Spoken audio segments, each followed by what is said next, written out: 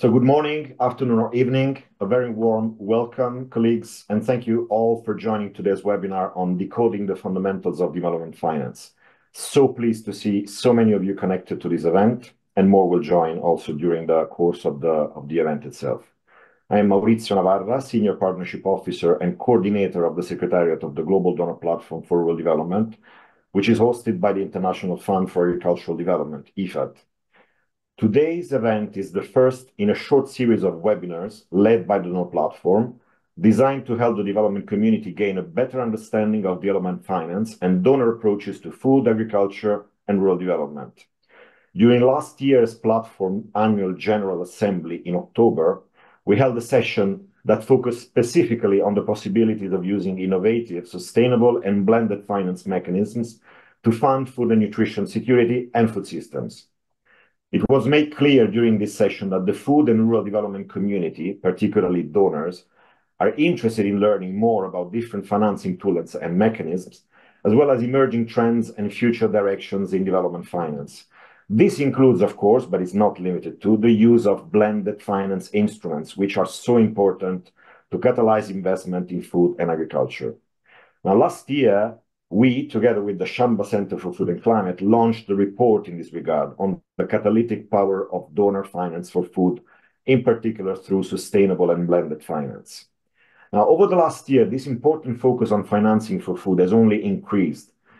The 2024 edition of the State of Food Security and Nutrition in the World, the SOFI report, which is going to be launched later this year, will be entirely dedicated to financing for food security and nutrition. Likewise, next year's IFAD's Rural Development Report will be devoted to financing rural transformation. Now, the donor platform will continue working in this area, contributing to this important international agenda with this year's annual General Assembly in November, which is going to focus on financing the future of rural development and food systems in turbulent times. Now, today's session is therefore meant to review the main concept and terms related to development finance, provide an overview of the current development financing architecture, outline the key emerging issues and directions in development finance, particularly in relation to the private sector and climate, and discuss implications for the future of financing food systems and rural development. We have an extremely interesting speaker lineup, and I will soon be passing the floor to our moderator. Let me first state a few housekeeping rules. First and foremost, we want this session to be as interactive and useful as possible, so please use the chat box throughout the session to post any questions or comments for the speakers. If there's too many questions, we will select those that are most relevant and pass them to the moderator and the speakers. There will also be a longer Q&A period after the initial presentations, where you will be able to raise your hand and ask your questions live. We hope this will be a beneficial learning experience for us all. Whenever you take the floor, please start by briefly stating who you are and your organization, so we know who you are. And finally, please be aware that this event is being recorded and will be posted on our website, Donor Platform website. We want to make sure whatever is said and presented today is turned into a knowledge tool that the community can use to better understand what development finance is. So welcome again to all of you. And with this, I think we're ready to start this session. I'm happy to now pass the floor to Jim Woodhill, Senior Advisor to the Donor Platform, and our moderator for today's webinar. Over to you, Jim.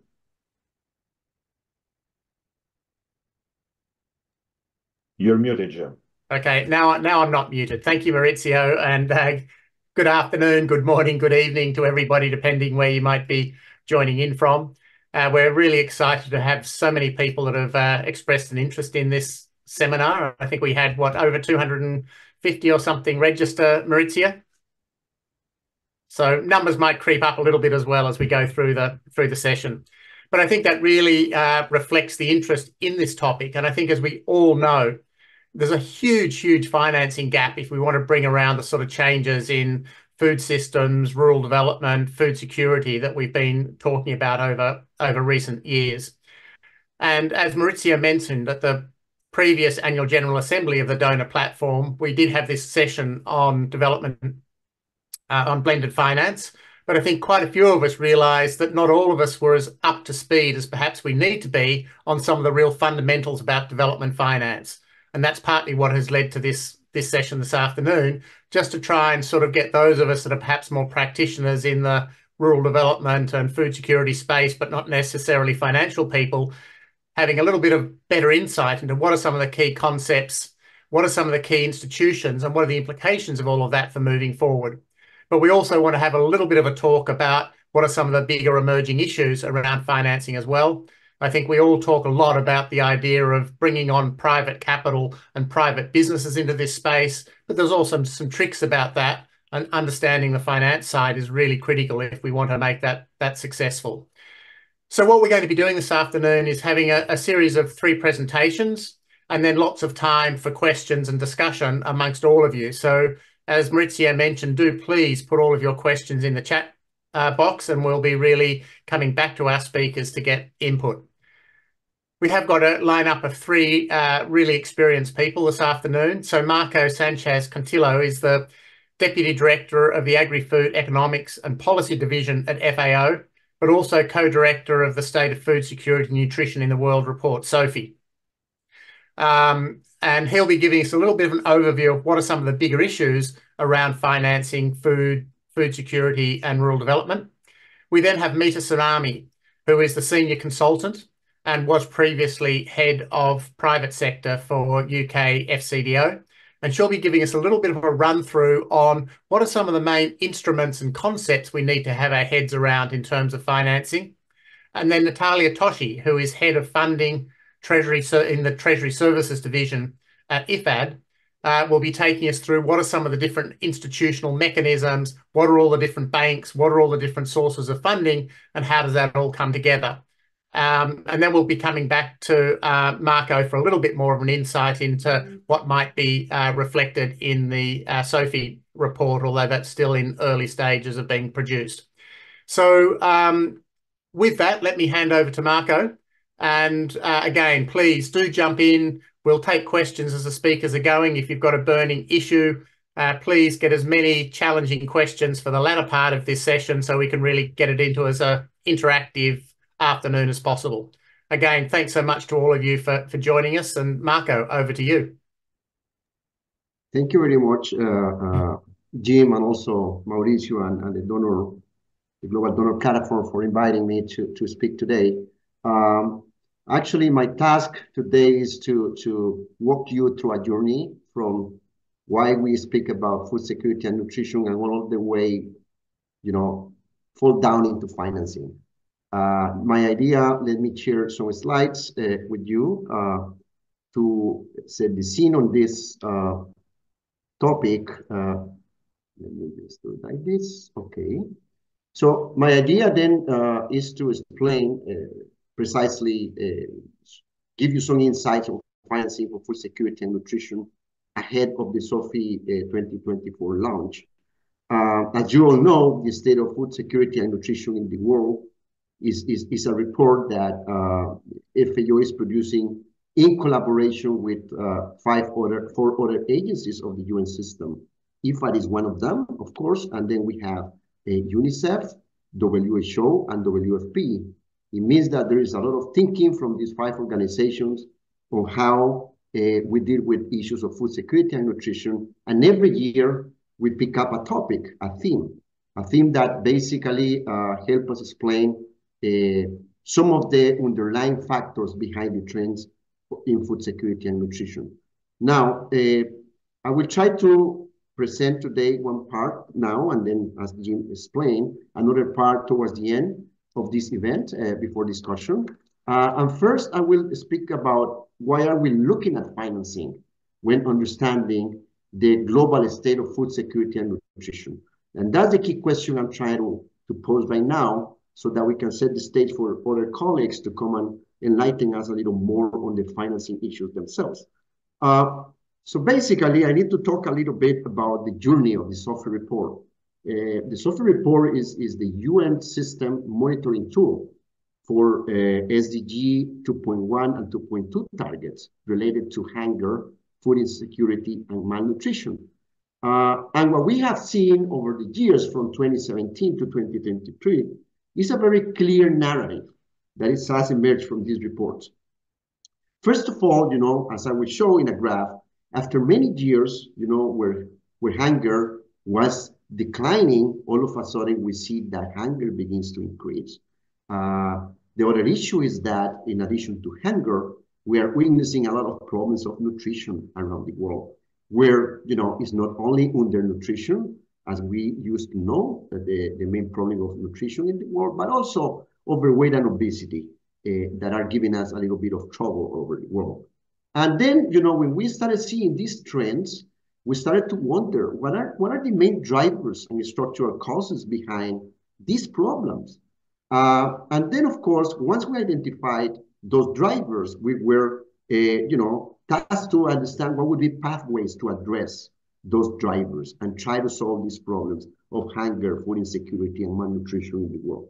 So then, what I just said can be seen in some graphs here for illustration purposes. So this one, for example, is precisely the trend in the prevalence of undernourishment and also in the number of undernourished people. And these are our proxies to the hunger problem in the world. And as you can see here, after so many years declining, there is a period of time around 2014 and then, of course, 2017, where hunger begins to increase in the world. And that was a problem for us, for the 4 or 5 agencies producing this report. That was a problem because it basically meant that all of a sudden we felt we are off track towards meeting the targets of SDG 2. And not only that, if we were to project those trends in the hunger numbers, and this is based on the SOFI report of last year, which is going to be updated in this year's report, when we project all that to 2030, we were clearly, and we continue to be clearly seeing that it's going to be very challenging to achieve the objective of zero hunger by 2030. That was a problem for us. But it's not only about hunger, it's also about how regularly people have food on the table, which is food security. So by some of the indicators that we produce in the FAO, which is, for example, the prevalence of moderate or severe food insecurity, we also observe that there is a problem of food insecurity. And after 2015, more or less, food insecurity started to increase in all regions of the world. And today, we are kind of stuck with very high numbers of people being food insecure, with no clear trend to declining. So that also poses a challenge in our agendas. And again, we should also consider the problems that arise when you don't eat well. When you experience hunger for long periods of time, when you have irregular access to safe and nutritious food, then you start seeing a lot of problems in nutrition. So what you see here is, for example, what we presented in last year's report, the malnutrition indicators evolving from 2012 to the most recent year for which there is data, and then the targets for 2025 and 2030. And what you can see here is also that we are not on track towards achieving the global targets in a number of nutrition indicators. So we have a problem. And because of these problems, in the SOFI report, the 5 agencies were tasked to understand the drivers. So behind these problems of food insecurity and malnutrition, we identified several drivers. And importantly, many of these drivers are out of the agri-food system. So meaning that, it's not agri-food policies what could solve them. And here we are talking about economic slowdowns and downturns, economic crises affect food security and nutrition, climate variability and extremes, conflicts all over the world. So these are external drivers to the agri-food system. And imagine all of these drivers may be tied to very concrete agendas, like the climate agenda, for example. And therefore, we had a problem because we had many drivers of food insecurity and nutrition that cannot be controlled within agri-food systems. In addition to this, we also determined that within agri-food systems, we had a lot of inefficiencies, inequalities, and so on and so forth, that are leading to a very high cost and a very high unaffordability of healthy diets for about 3 billion people. And that's also another driver, the cost of the healthy diet. And now imagine that you have all these problems, and on top of that, you have underlying inequalities that are making very difficult for policymakers to address these problems. because it's very hard to address these problems when you have high levels of inequality in the population. Now, what have we done having determined these drivers? Well, we were tasked to understand what would be policies to address them. And in previous SOFI reports, we have proposed, 6 different pathways to transform agri-food systems depending on what drivers or combination of drivers are affecting a country.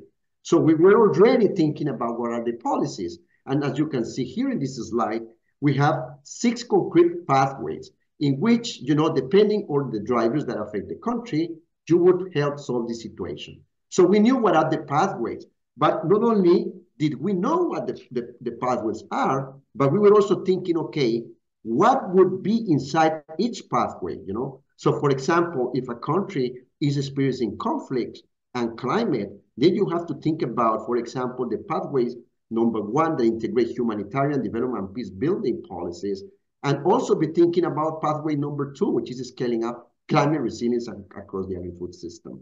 So we knew about this pathway, we proposed this pathway, and then we thought about what would be inside each pathway. And here, what we came up about with was that, the perspective that given that many countries are affected by more than one driver, some countries are affected by all of them at the same time, it was important to formulate portfolios of policies, investments, and legislation, And this was very important, and we did propose those portfolios. And key elements in those portfolios of policies, investments, and legislation were, for example, very concrete policies that had to do with the agri-food system itself, but also we thought about the necessity of, policies in other systems beyond the agri-food systems. Social protection, for example, was very important, health systems policies, and so on and so forth. Plus, of course, very important conditions that must prevail, like good governance and institutions and the availability of technology, data, and innovation. In a nutshell, the SOFI report has been proposing already solutions. Now, to finalize, before I go into part 2 later on, these solutions exist. And the question is, so why do we continue to have a problem in food security and nutrition? Well, because perhaps we haven't been thinking enough, in the linkages between food insecurity and malnutrition and the lack of finance. And the lack of finance in the SDG agenda is part of the means of implementation that needs to be sorted out in SDG 17, which is finance and financial inclusion. So this is how, from the whole problem of food security and nutrition, we have navigated through the SOFI report into solutions. But we were not thinking a lot about financing. And this kind of engagement that we're having today is what exactly we need to start brainstorming, how to connect the dots between food security and nutrition and financing. Thank you for now. Over to you, Jim.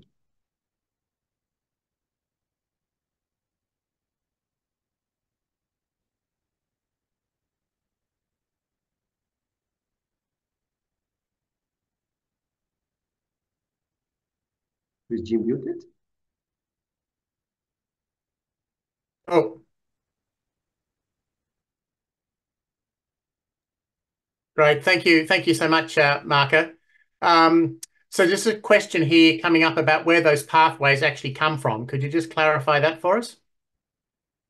Sure. So basically, we're talking here about documents, reports that emanated from 2017. So it's a few years research. And these pathways have been built based on original research of the 5 agencies, plus consultations that we did through the Food Security and Nutrition Forum, FAO, where you have a big membership of 10,000 plus. Plus, of course, all the evidence that is being generated from the operations of the 5 agencies at country level. We know what works. There is already evidence, impact evaluation of what works. The problem is, how do you come up with those pathways and the policies and the legislation and the investment that are within each of them at scale? And when we talk about this kind of pathways implemented at scale, we need to talk about financing them to understand how we can back them up.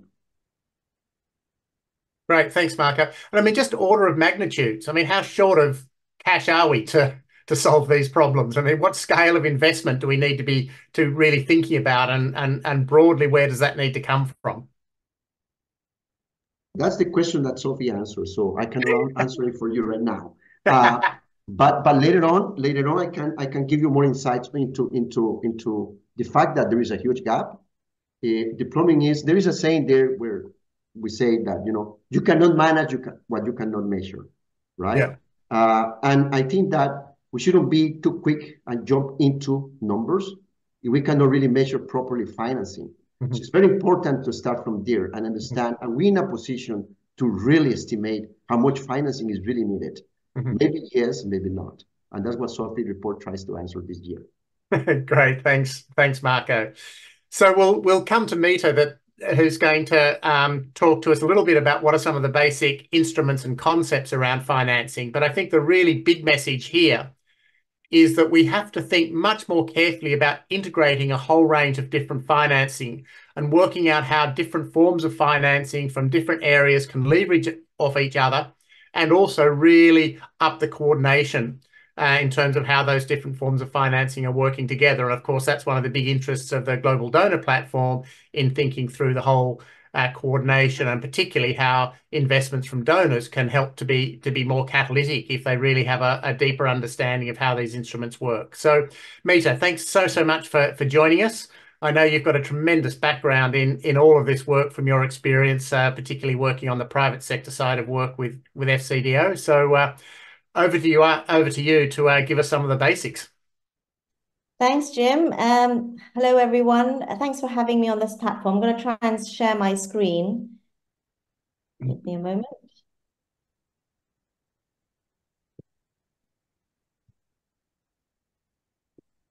Can you let me know when you can see it, Jim? We can, but now you need to put it on slideshow.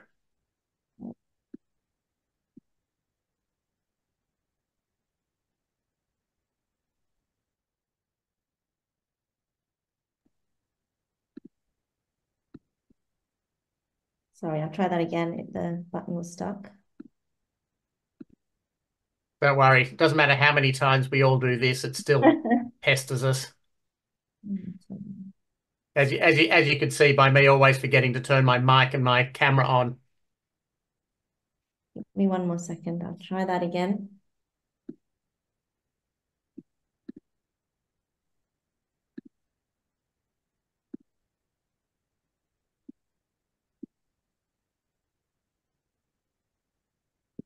Now down the bottom right, bottom corner. Yep. Okay, this should work now, hopefully. Yep, that's working perfectly. Thank you. Excellent. Thank you, everyone, for your patience. So it's great to be here this afternoon. Thank you so much for everyone to joining as well. I've come to you from a very hot and sunny London today, which is hosting London Climate Week.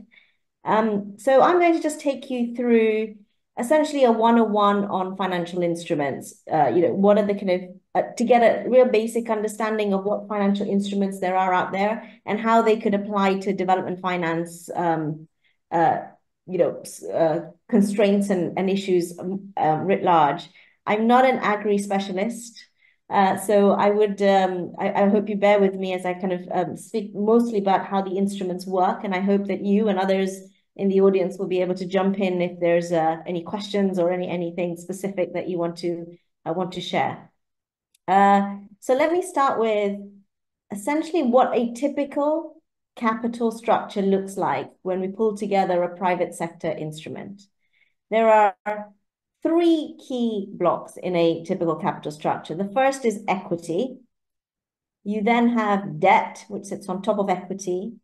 And then you have a hybrid of that debt and equity, which is called mezzanine finance. And let me take you through each of these to give you a sense of exactly what it is that they do, what is it that they provide to a capital structure, and why it is that they're so important. So firstly, on equity. So equity is the basic building block of a capital structure. And by the way, when I say capital structure, I mean how a firm or a fund or a project is financed with the private sector. So equity is the basic building block, and in essence, it is ownership. So anyone who provides equities to a company, for instance, will essentially own a certain part, a part of that company, own shares in that company for which they will get dividends, but critically, they share in the growth of that company. So it's the most risky part of the capital structure. It's the money that comes in first and is needed first.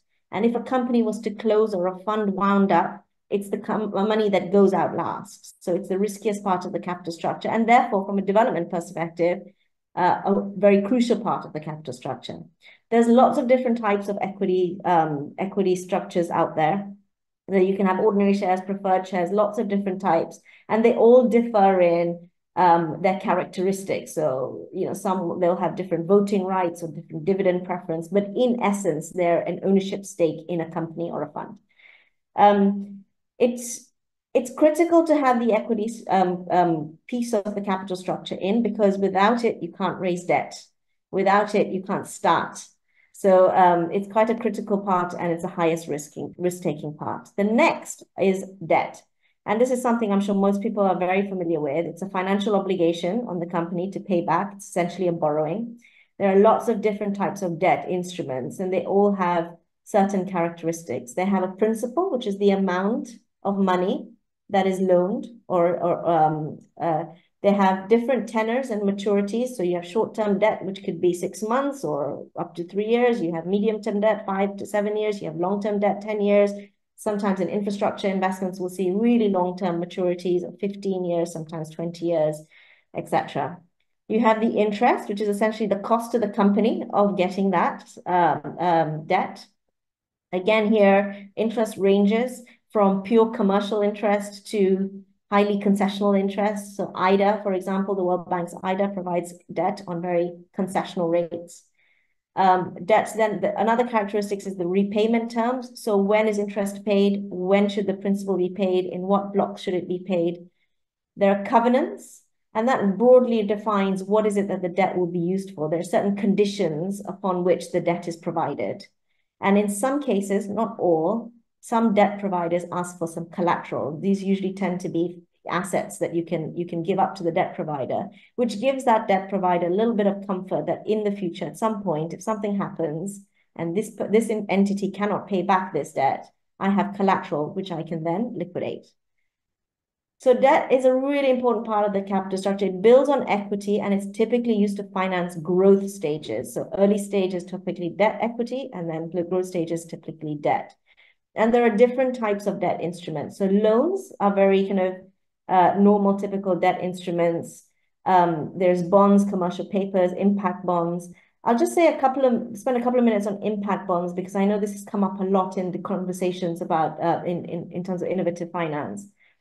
So an impact bond is essentially a bond that is paid when specific impact objectives are met. Now, in a typical bond or loan, you'd have the person providing the loan, let's say the bank, and the recipient of the loan, the company. And they agree the terms of the loan, and that's it. The money flows and the repayments flow as agreed. In an impact bond, you have a slightly different ecosystem that governs it. So where an impact bond typically works, and we've seen this in the education sector, we've seen this in the health sector, and quite a few sectors now starting to use impact bonds. So in an impact bond, your investor will provide the money up front, and when they're providing the money, they'll make an agreement with you on what are the key impact metrics, which are clearly identified and measurable, that they will that you both agree on. So if it's in the education sector, for example, it will be how many children do we want educated? How many teachers do we want hired? How many schools do we want built? Whatever it is that they agree up front. And then that money flows through the service provider, which could be an NGO, it could be any type of development agency that's out there implementing projects. These projects are then implemented. And then when the outcomes have been achieved, so when the children, there's bums on seats in classrooms, when the teachers have been hired and have contracts, or when the schools have been built, or the sanitary facilities around the schools have been built, whatever those impact metrics are, when they have been achieved, that is when the money then flows. And the money can be provided then by impact investors, by governments, whoever has entered into that contract. But another critical part of the ecosystem of an impact bond is you need independent evaluators who can come in and assess and verify that the impact metrics have been achieved. So impact bonds are really growing popularity in the innovative climate space. and they're best used where you have impact metrics that can be very easily identified, measured, and evaluated. So those are the two critical parts of the capital structure, debt and equity.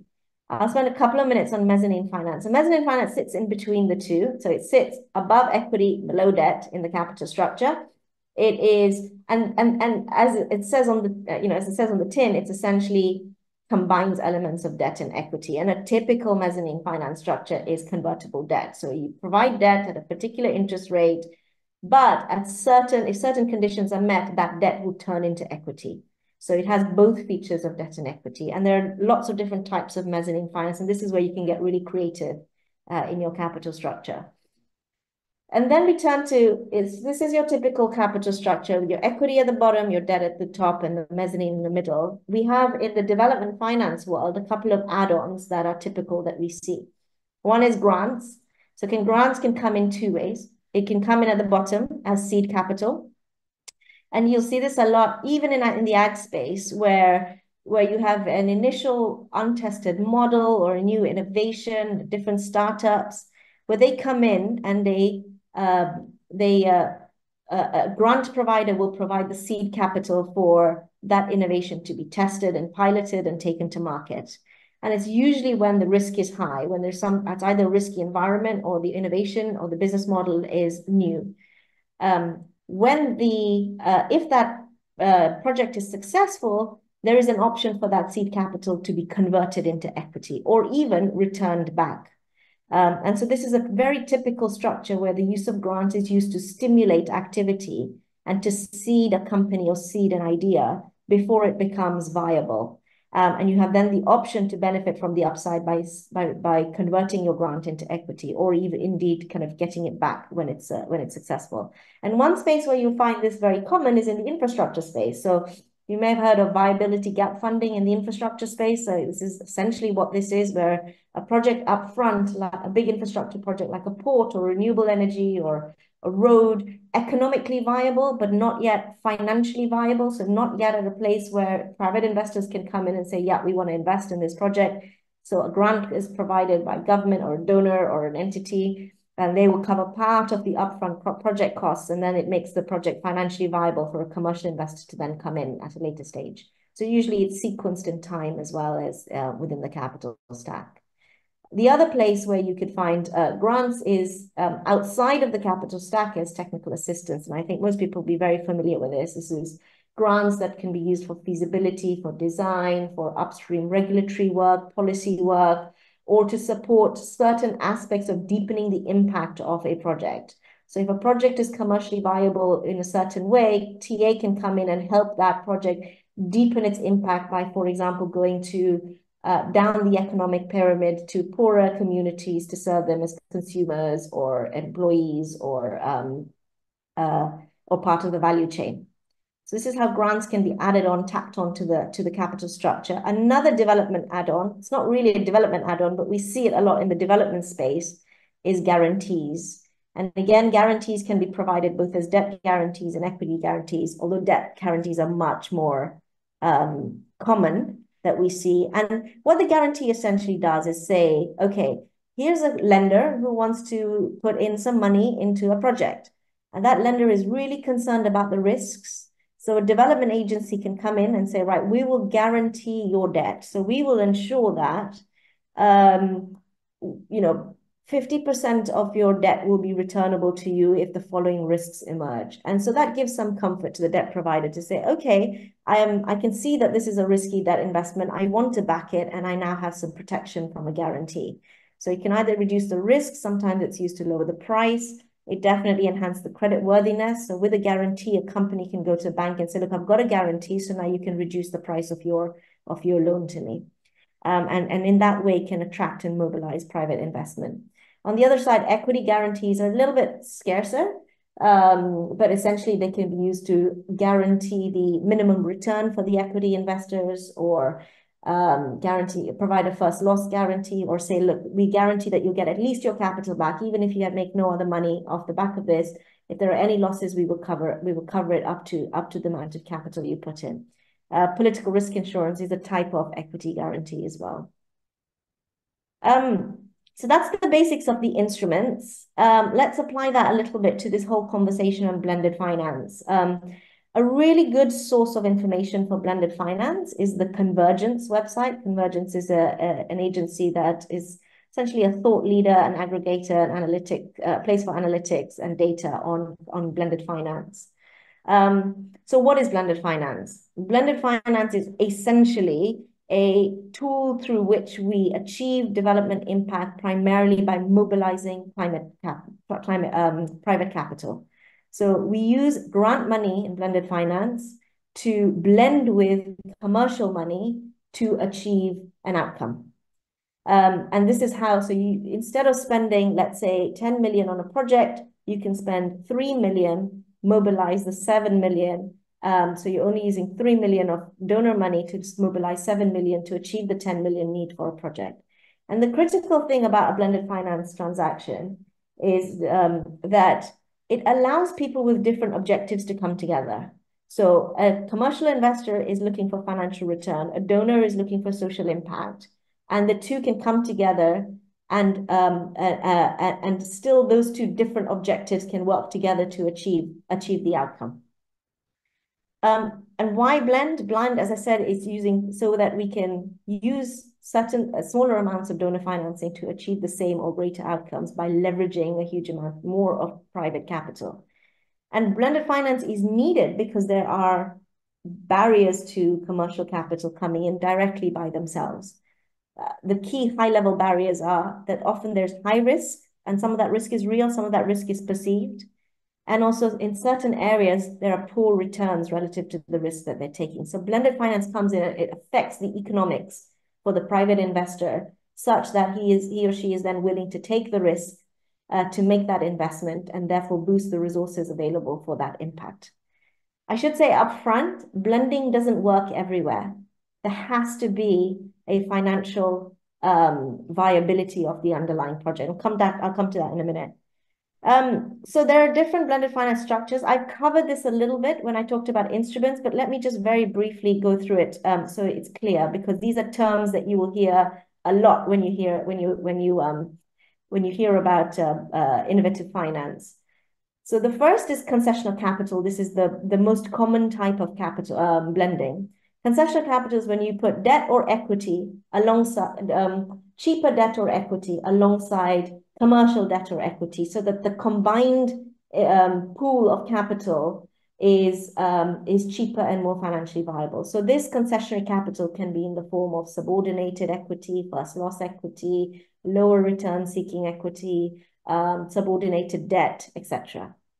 So if you look at the diagram on the right, the top box is what it looks like. It sits underneath the commercial equity so that it takes the first hit, and it's on return side, it's the last to receive its returns. Guarantees I've already mentioned in a lot of detail, so I won't go into detail, but basically it's guarantees or risk instruments that sit alongside the capital structure that boost the terms of that equity or debt. And grants, as I mentioned, it sits outside the capital structure, or if it's in the capital structure, it's come first as seed funding. Mita, just watching time here a little bit. So I think another 5 minutes, a little bit more, but we can also come back to some of the details in the discussion session. Great. Okay. Now, thank you. Thanks. Let me just say this, that I won't go into too much detail here, except to say, look, any optimum structure depends on a whole variety of things. So there is not one blended finance structure that works for everyone. Even within a particular sector, it depends on, the type of entity, what it's trying to do, where the innovation is, what the use of proceeds are, what stage of growth the company is, what country it is in, which market it is in. So it's a huge amount of things to consider when you're pulling together a blended finance structure. The key issues on a blended finance structure, the overall structure should be about achieving impact. Even though the private investors are there simply to get some sort of financial return, the overall structure is about impact. Otherwise, why deploy very scarce grant funding? 2, the transaction should yield a positive return. This is so critical. And it's important because the first question you have to ask yourself is there a possibility that there is a financial return here for the transaction? Otherwise, it's not suitable for using private sector instruments. And third, the public grant or the public or the philanthropic money that goes in there is supposed to be catalytic, i.e. it should be there to leverage in private sector, not crowd them out. MDBs and DFIs have come up with these 5 principles for the use of blended finance. Maximizing impact, making sure there's financial additionality, minimizing the amount of concessionality, and making it time-bound. I think in the ag sector, number 4 is very critical. We've seen in other sectors, and there's lessons to be learned from other sectors like off-grid solar and others, where you could very easily get into a trap where you use blended finance essentially to prop up industries which are inherently not commercially viable, in which case you just get into an endless cycle where only blending is required to achieve, to mobilize private capital. And without it, you will never mobilize private capital, and there's no demonstration effect. So you enter this kind of negative cycle. Why don't I skip over this because it's an example of a brand finance structure I was involved in that shows you how the equity stacks sits, but I can come back to that if there's specific questions. A couple of things on the trends within the ag sector. So one is that there is blended finance in ag is growing globally, and Sub-Saharan Africa, LATAM, and the Caribbean seem to be the 2 regions where it's concentrated. But in these regions, the trend is falling. And you can see that in the top chart. In the bottom chart is interesting to see within agriculture, where is blended finance focused? And predominantly, it's in the kind of farm productivity, agri-input space and the agro-processing space. And you can see why, because these are places where you can see more financial commercial viability starting to emerge. But interesting, in 2023, a massive increase in the amount of funding towards climate resilience and sustainable agriculture. And there's a lot more conversations now about how you can blend in that space, which I think is quite exciting. And finally, even though there is a growing number of blended finance transactions coming on board in ag, you can see on the right-hand side that there's still only a very small proportion of that is mobilizing commercial investors. So this is a challenging sector to do, to mobilize the private sector. And a lot of that sliver at the top that you see on commercial investors, a lot of that is the businesses that have been invested in their own business. But we hope to see these trends changing over time, particularly in Africa, because you're seeing a lot of very interesting activities happening in some of the more developed economies in Africa. Let me stop there. I'm conscious that Jim might, he's got me on a clock. I'm sure there'll be lots of questions and we can take questions then.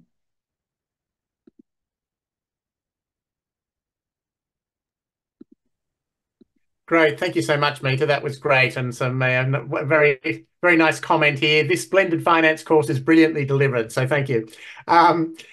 Maybe we can just see whether anybody in the audience has got any questions that they'd like to ask for clarification at this stage. So jump up, put your hand up, or put a question in the comment. I can see, Radio, you have a question. Yes, thank you, Jim, and thank you, Mita. Very nice to see you again after a while.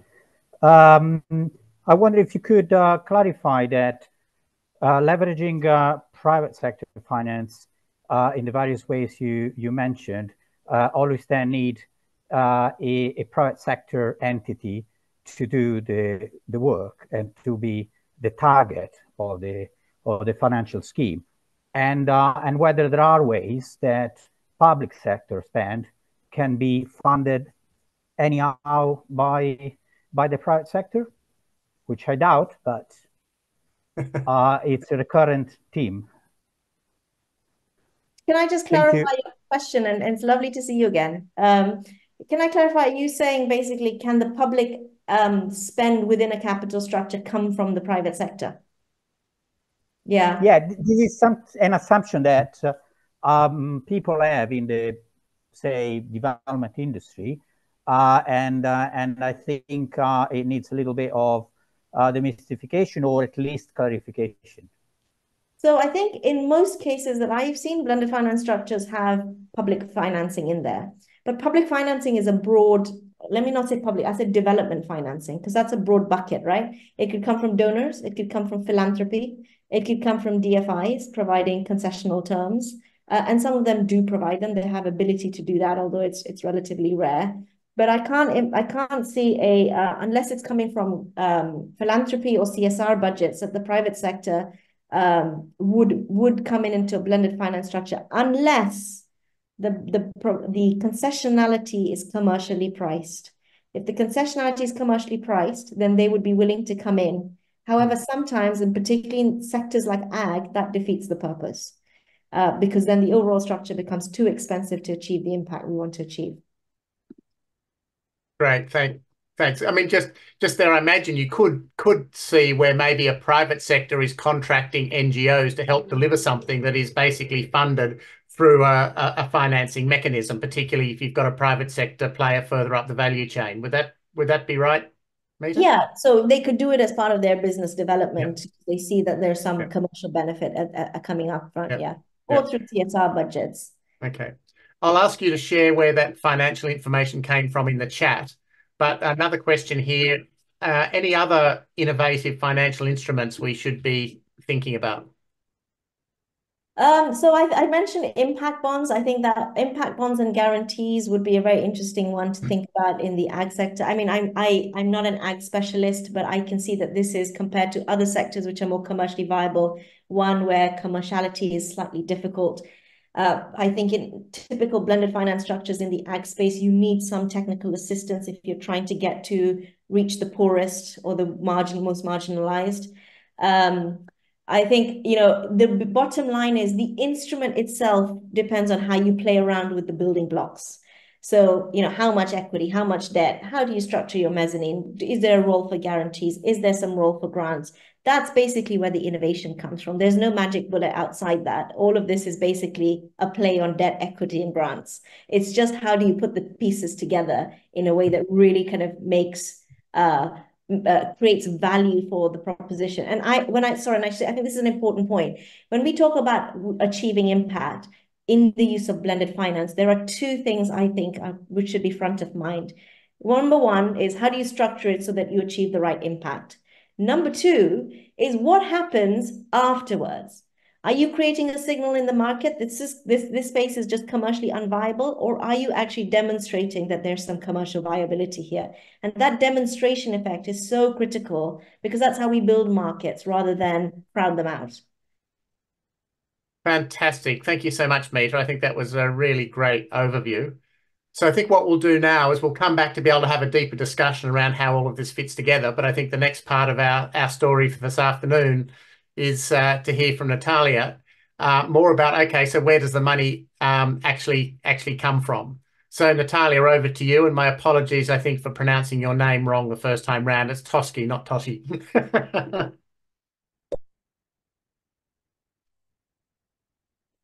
Perfectly fine. So now I have the first challenge, and I will have to manage to share my screen the right way. Okay, so while you're getting your screen all sorted, we can ask everybody else on the call to just think a little bit about what are some of the challenging questions they would like to have in the latter part of the seminar. Okay, now I'm going to do this, and we should be all set. Yep. Can you just confirm, Jim? Yep, that's all working perfectly. Great. Okay, perfect. Thank you very much. And again, it's a pleasure to be here also from my side. I'm head of funding here in IFAD. And after having heard such great presentations, I here have the task to essentially put it all together and say, okay, who are the players in this space? Who are actually the biggest or largest, most important institutions that are supposed to help the world, reaching the SDGs, closing the financing gap, and actually offering all of these instruments that Mita so eloquently talked about. So I'm going to try to cover these 7 aspects. And let me start straight into trying to put a little bit of order in a space where I think sometimes, acronyms and definitions get a little bit messy. So what I've tried to do here is to put a logical order in all of these names of these different actors and these different development institutions, so that they make a bit more sense. And by all means, there's a lot of debate around, how to use the right definition for the right institution. But I think this scheme here at least gives us a logical flow to follow. First of all, what is an international financial institution? I would say IFI is like the biggest umbrella term that we can use. And as I said here, an international financial institution is a financial institution, so an institution that provides financing, that has been established by more than one country, and therefore it's subject to international law. Now, you might think that this is like a trivial aspect of it, but believe me, it has huge operational implications. And I'll make an example. Whenever you work in an IFI, which of course covers, for example, also IFAD, you will say, I am not subject to any national law. But of course, we're not working in isolation in the world. So whenever you need to close a contract, whether it's a contract with the smallest vendor or it's a huge contract with a private sector counterpart, you start having very long debates about what kind of legislation and what kind of law this contract has to be closed under. And that are the implications of having, institutions that are governed by international laws and have privileges and immunities that need to be preserved. Anyhow, under the big IFI umbrella, I can see the first big distinction between multilateral development banks and development finance institutions. And then branch further down, we will see it later on, under MDBs, we will have global development banks and regional development banks, while under DFIs, we can have international DFIs and national DFIs. Now, let's start with the famous MDBs. So let's just unpack the term and see what we mean by that. Multilateral is, first of all, it means that they are established by several sovereign states that are shareholders of these banks. Now, of course, Mita talked about shareholders before, in the capital structure. We have to specify here that indeed member states put capital into those banks, but these banks, being development banks, they don't distribute dividends. They are banks, but they don't distribute dividends, which goes straight into the second point, development. The mission of these banks is really not to get rich and make the most amount of money and distribute dividends to the shareholders, but they have a development mission, which is focused on fostering economics and social progress in developing countries by financing projects that support development issues. Now we have the SDGs, of course, that were introduced, and we have the 17 Sustainable Development Goals that kind of provide a framework for looking at the biggest development problems. Before we had the Millennium Development Goals. But I mean, these institutions are focused on social and economic development, which leads to the third point in specification. The MDBs are still banks in the sense that they borrow money and lend money, and they make a margin out of it. But development banks are not-for-profit institutions. So the margin that they actually make is to cover the administrative costs of having the running business, essentially the salaries, all of the expenditures. And they have really precise formulas as to how they need to price their loans so that they can cover their own costs, which means that these banks are actually not reaching out to members to basically replenish them to cover the administrative costs. They have an element of self-sustainability when it comes to the overhead costs. And that's a distinction between other institutions that we'll get there. So these are the MDBs. Now, of course, here, just to make an example of the most famous ones, I don't think they will come as a surprise to any of you. And I think we even have colleagues from them in the call. The first one that is always mentioned is the International Bank for Reconstruction and Development, which is part of the World Bank Group. And it was founded actually in 1944. And that was, the initial mission really was to reconstruct Europe after the World War II. Now, of course, it's focused on global development, so it operates around the globe. But at the time, when it was founded, for example, my country, Italy, was a recipient of funds from IBRD, to help reconstruct Italy and Germany after World War II. Then what happened is that we graduated out, so we're not eligible anymore for financing from IBRD. But that was the first goal. Then we have IFC, the International Finance Corporation, which is the private sector arm of the World Bank Group, which focuses on financing directly the private sector, whereas IBRD actually finances sovereign states. So the money that is given by IBRD is going to the state, and then the state, uses that money for implementing development projects, whereas IFC finances directly the private sector. Then we have the European Investment Bank, which is huge also. And the European Investment Bank was funded in 1958. And actually, the original goal was really to have equitable development in Europe. So it was there to provide financing to regions in Europe that were less developed, so that, you know, we could support Europe's region as a whole and integrate the European markets. Now, EIB is currently active in 140 countries, so you can see how then from the original mission, there's been some branching out there as well. These are multilateral development banks. Then we go into what we call the regional development banks. As the term implies, and we have some examples here, these are banks that focus on development in a specific region of the world. So the Inter-American Development Bank focuses on Latin America and the Caribbean. The African Development Bank focuses on financing the African continent. The Asian Development Bank is focusing on Asia and Pacific.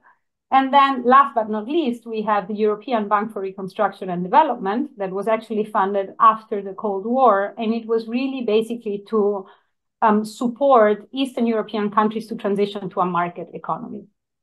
So again, these are big examples, some example of the biggest ones, but I've listed here, there's many more. And actually, interestingly enough, they continue being created and funded. Actually, the last one, the most recent one, is the Asian Infrastructure Investment Bank that was just recently funded in Beijing in 2016. Quick question, Natalia. Are the regional banks funding both sovereign and private sector or not? I'll get there later on, but okay. Yes, in a nutshell, they fund both sovereign and private sector, yes. Unless, for example, like the Inter-American Development Bank has a specific entity, just like the World Bank has IFC, the IDB has a specific other entity, which is called IDB Invest, which is purely focused on private sector. Whereas the African Development Bank has a private sector window, and so has the Asian Development Bank. So then we move into the space of international development finance institutions, where the definitions get a little bit more blurry, but to make it, again, comprehensive and also structured. International states, what we've said before, you know, they are established by sovereign states that are shareholders of these institutions. They have a development mission, a broad development mission, and they are finance institutions. So they also provide financing, but differently to the banks, they provide financing primarily in form of highly concessional terms, which Mita also alluded to earlier on, and in grant forms. So essentially, when you give a grant is an expense. You get out, you don't get it back, obviously, just like operational expenditures, just like salaries. And so these institutions need continuous replenishments or capital injections by their sovereign states because they are not financially self-sustainable. A grant goes into your profit and loss statement as an expense, so you're making a loss the moment you book a grant. And that's the big difference here, that these institutions need regular capital injection from their member states because they provide highly concessional loans that are far below market terms and grants primarily. Now, here I've listed some of the most important international DFIs. And of course, we have IDA, which is the concessional arm of the World Bank Group. The African Development Fund, which is the concessional arm of the African Development Bank Group. The Asian Development Fund, which I should have been more specific, I've listed it here because up until 7 years ago, it was just like the African and the IDA. It was the development or the concessional arm of the Asian Development Bank, but now they actually merged. Then I've taken the liberty to list IFAD here as one of the most important DFIs to honor my employee. And then, of course, OPEC, the OPEC Fund for International Development. Then we move into national development finance institutions. So as the term implies here, these are not funded by more than one government. They are typically owned or guaranteed by one national government. So they benefit from the government guarantee or from the government ownership. And what does this in practice mean? It means that they are essentially, like Mita was explaining about guarantees, they are backed by the government. So if something goes wrong, they will always have the government backing them, which makes them a very credit-worthy counterpart. In turn, this has the effect that a very credit-worthy counterpart is able to access very cheap money from financial markets and use it to on lend and provide cheap financing for development. Here we have a couple of examples. Of course, we have KfW, Kreditanstalt für Wiederaufbau, which basically is a credit institution for reconstruction, and it was formed in Germany as part of the Marshall Plan, actually, to reconstruct Germany again after World War II.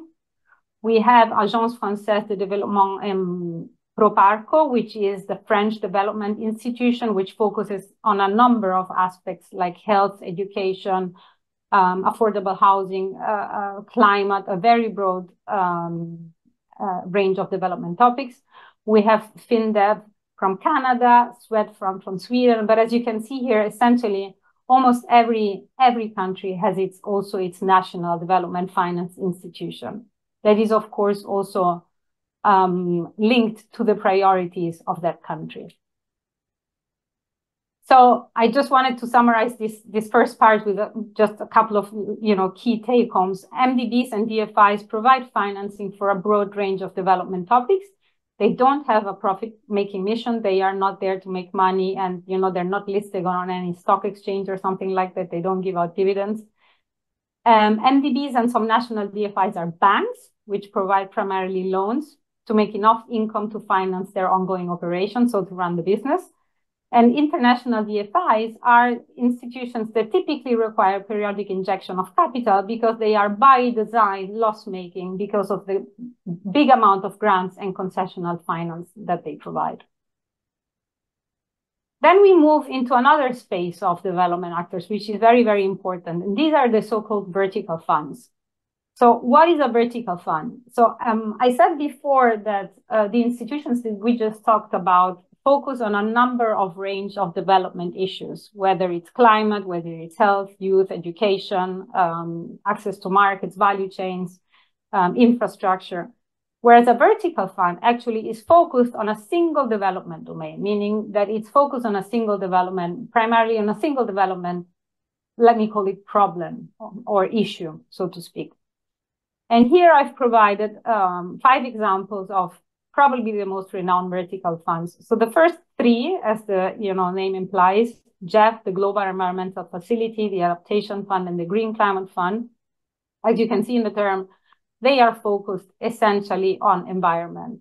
So these funds are there to help developing countries and countries in transition to meet the objectives that those countries have committed to under international environment conventions or treaties or agreements. For example, as you know, in the COP, every country has so-called nationally determined contributions, which means how much every country commits to reduce the greenhouse gas emission. This is one of the commitments that the countries make, and these funds basically provide financing to those countries to implement projects to meet the nationally determined contributions. Or, for example, there are other commitments under the UN framework for Convention on Climate Change. And again, these funds are there to help those countries meet those commitments. The difference in how they work is that they are funded primarily, again, by sovereign states through replenishment exercises, but they can also be financed by the private sector, by foundations and everything. And they work with a model of accreditation. So essentially, there's a number of agencies that get accredited, or yes, accredited is probably the right term, to get funding from these vertical funds. For example, IFAD is accredited, is a GEF accredited, and is a GCF accredited institution. What does this mean?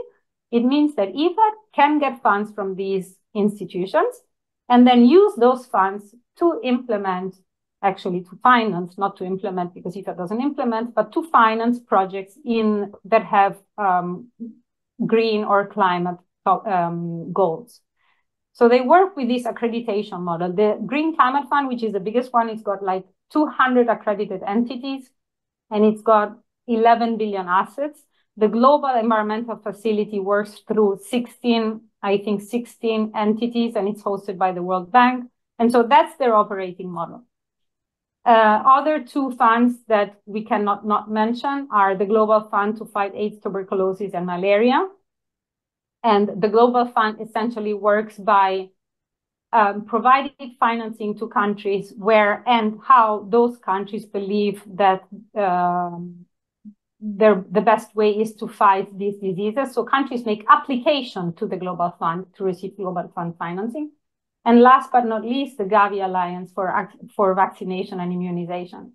And simplified, what the Gavi does, it's basically putting together all the demand for vaccines, and it makes sure that the prices on the markets are lower and more accessible for some countries.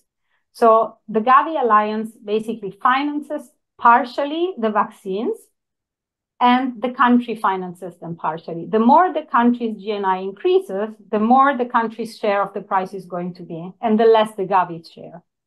But this is interesting because it shows how these vertical funds, I mean, the most important ones, work.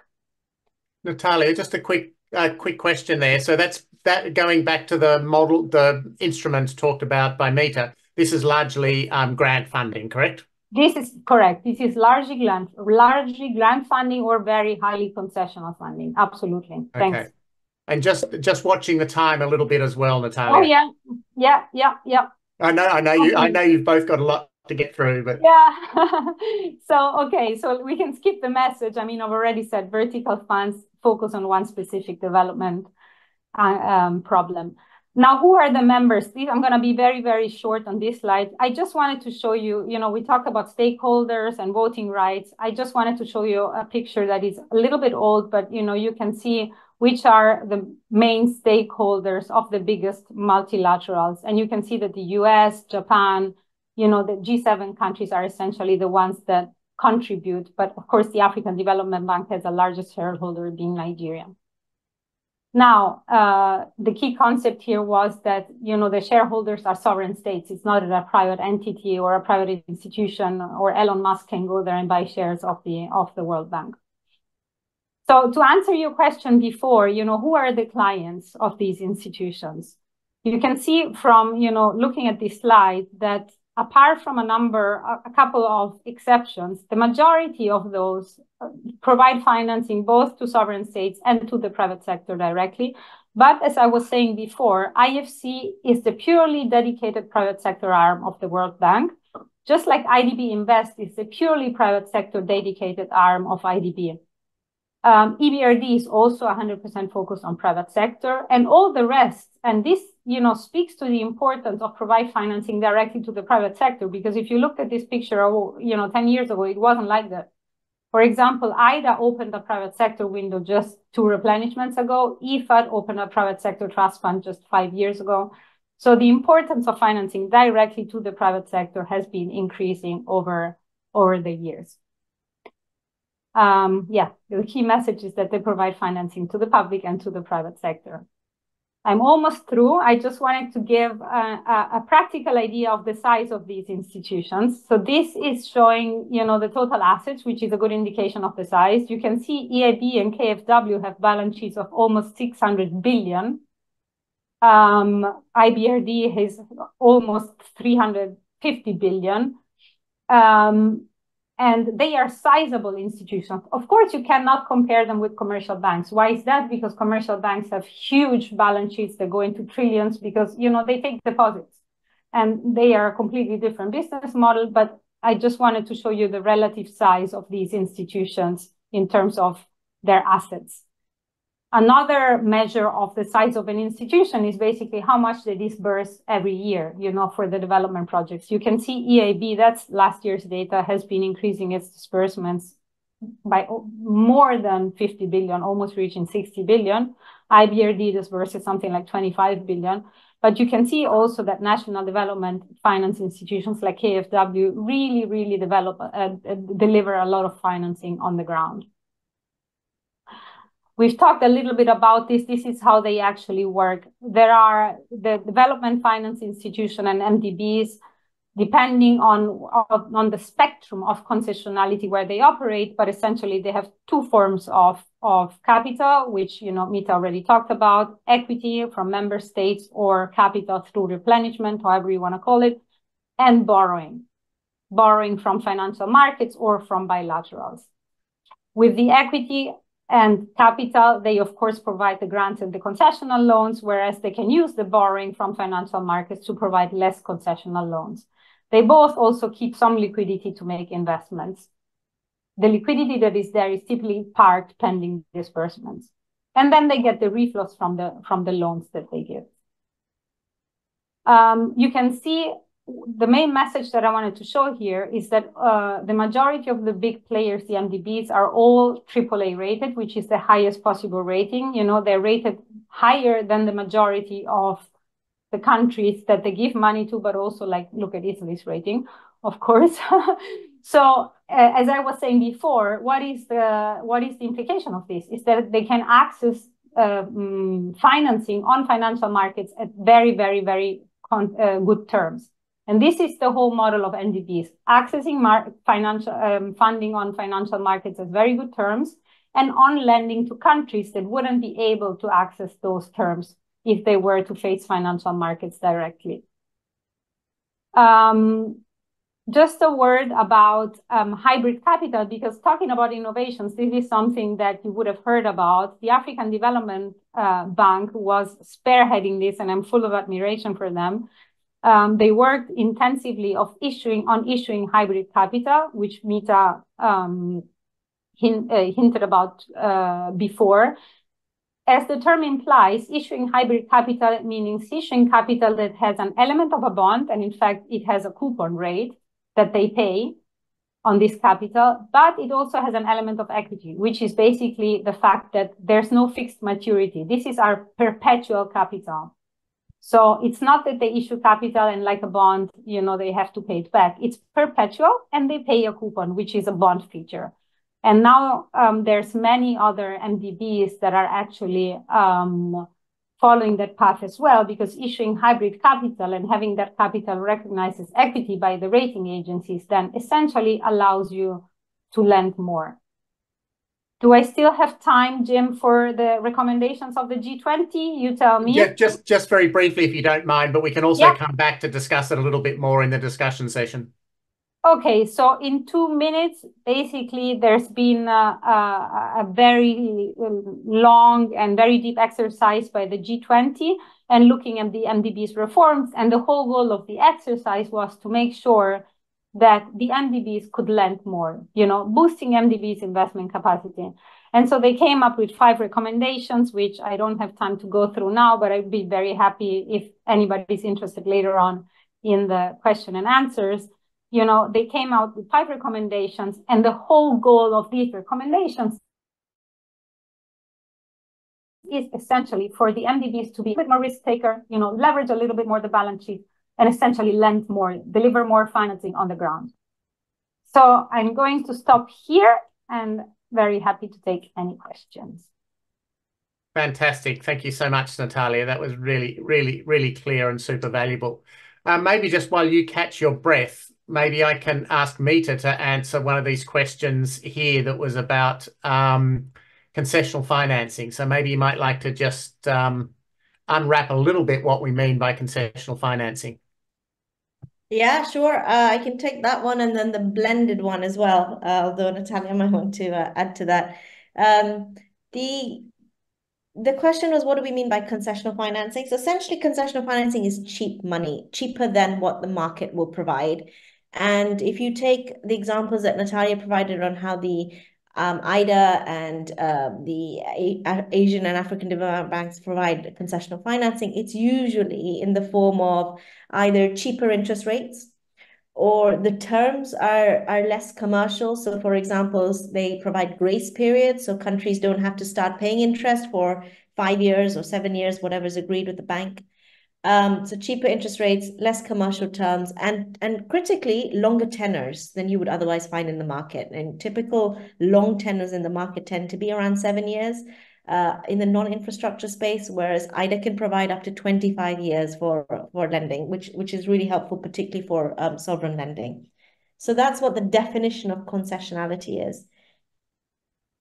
Jim, do you want me to take this kind of question about the difference between blended and hybrid? Yeah, that would be great. So I think Natalia, tell me if I've got this right, but my understanding of the difference is blended finance is when you blend commercial capital and development finance concessional capital. That blending of the commercial and the public together is what blended finance is, and you can blend in lots of different ways. Hybrid capital, in my understanding, is how the MDB, it's a specific term with respect to how the MDBs are starting to raise more capital on their balance sheet. In the past, they would get pure equity financing from governments in the form of capital. Now, because donors are also starting to have budget constraints, significant budget constraints, particularly since COVID, this hybrid is a hybrid between a pure equity injection and a debt. It's like a mezzanine structure, which basically means that it looks like equity and it talks like equity, but it's actually debt. But Natalia, tell me if I've got that wrong. No, you got it perfectly. It looks like equity, but it's actually debt, but it's not 100% debt because, as you know, debt you have to repay back at some term, at some point, whereas these are perpetual structures. So essentially they don't have a maturity, but it looks like that because they pay interest. But the most important thing and the most important work that the African Development Bank spearheaded was these lengthy conversations that they had with the rating agencies before issuing hybrid capital, because they wanted to make sure that even if that capital has an element of debt, it's still recognized 100% as equity when the rating agencies assess the bank. Why is that important? Because, of course, you issue hybrid and your equity increases. And what does that mean? You can leverage more. You know, you can borrow more and you can lend more. So once finally the rating agencies, after lengthy discussions, gave the okay that hybrid capital would have been considered 100% like equity, that was really the game changer. Great, thank you. Maybe a question to both of you, and please, audience, if you have any other questions, do put them in the chat. This whole issue of, if we look at the agriculture, sort of food security, rural development area, we're dealing with a lot of very small enterprises. And of course, a lot of the loans that are given by IFIs are often on very large scale.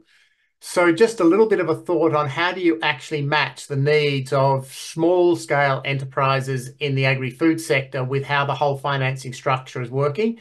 And I think some of that's also got to do with the question here about, you know, are there ways of providing more concessional finance to private sector to get more of the social good that you want out of their investments?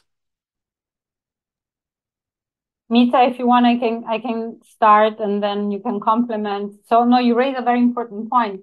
Actually, I mean, just to give you a level of magnitude, while the average loan from IFAD is 40 million USD, the average loan from the World Bank is 300 million USD to the public sector. So the first answer to this for me is essentially what I've said we started to doing, lending directly to the private sector.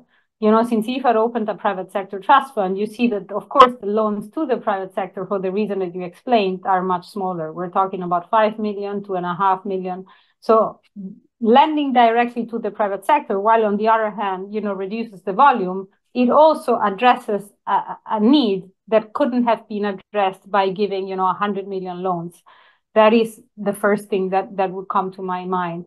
And then, of course, I think, Mita, over to you. I mean, you've provided a lot of examples about how MDBs can actually make the private sector palatable for other investors. You know, when there is a name like the World Bank or somebody guaranteeing something for the private sector, it's not only the fact that they guarantee the financing, but it also has an effect of confidence on the market that would help, you know, other private investors get on board. I don't know, Mita, if you would confirm this. Yeah, I agree. I think it's a term called the halo effect. You know, where the MDBs coming into a transaction or into a market creates this halo effect, and private investors say, oh, well, if the World Bank is there, we know we're kind of protected. And that's actually why, for example, MIGA, which is part of the World Bank that provides insurance and particularly political risk insurance, you know, is so much in demand, because private investors say it's not just the insurance product, it's the fact that the bank is coming in.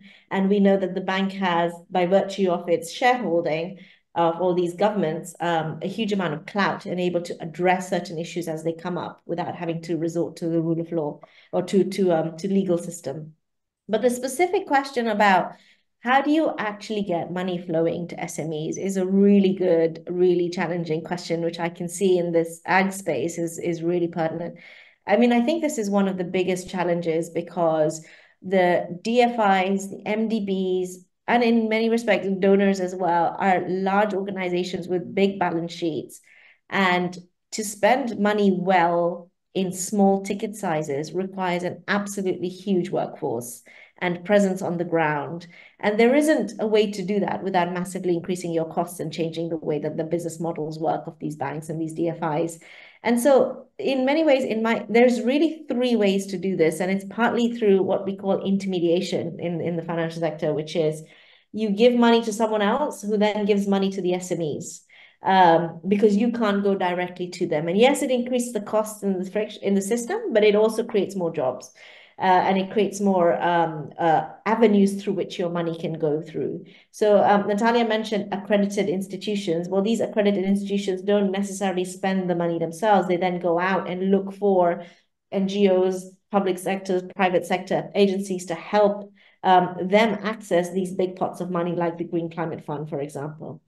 And in the blended finance space, you usually find three ways to intermediate. So say a DFI, a KfW says, okay, well, we want to get more money down to women-backed SMEs in the ag sector. Well, it's rather than it going out there to look for these SMEs, what it will go and look for three types of entities. One, a bank.